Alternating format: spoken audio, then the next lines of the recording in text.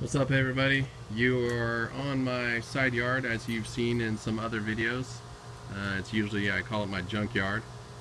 Well, now I am about to convert it to an IBC aquaponics garden.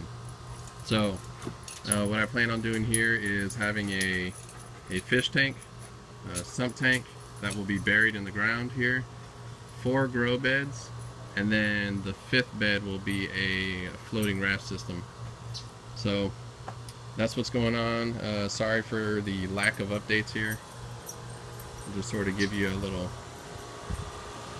tour of my junk side yard, pretty much. Horrible, horrible. But should be converted over nicely to a nice little aquaponics area, garden, and I don't know, I might spruce it up a little bit more. Just don't know yet. But stay tuned, and I'll give you step-by-step updates with the aquaponics build. Later.